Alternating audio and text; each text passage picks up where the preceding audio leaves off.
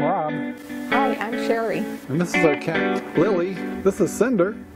We've got the truck. We've got the trailer. And we're ready for our RV travel quest. Hi guys, I'm Rob and this is Sherry. And today we're going to talk about our pizza stone we bought. And the reason I brought that up is because we're cooking some lasagna today. So, can you tell them what kind of pizza stone we got? So I got a pizza stone from, I think it's California Pizza Stone.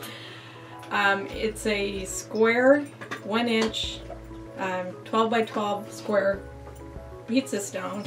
And for working in the size of the RV ovens and stuff, at 12 by 12 worked just right. We had gone to another store and just got a normal round pizza stone, but realized very quickly that it was way too big. So we took that back, and then I just ordered it through Amazon. And what it's supposed to do is you put it in the bottom of your oven, and instead of getting the hot spots, which are very common with the ovens in the RVs, it helps to even out the heat. This is a pizza stone. I've just put it on the metal plate. One thing they do suggest is in your oven you've got these holes. You do not want to cover those holes with your pizza stone. So that's why I found the 12 by 12 just worked perfectly. This is a full 1 inch thick, which is an industrial size. And the one thing I will say is having it be a 1 inch, it really slows down the time to get the temperature to preheat it. So if I were to do it again, I would order a smaller version, the 1/2 inch.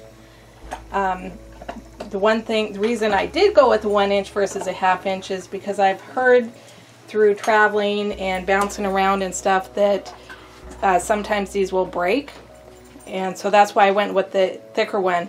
We have not traveled with this, so we haven't seen any, what it's going to do. But it is very heavy. So I really don't think it's going to have a problem with breaking.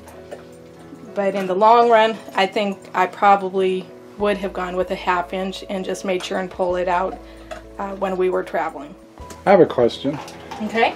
I think I heard you. Did you think that we should have gone with a thinner one?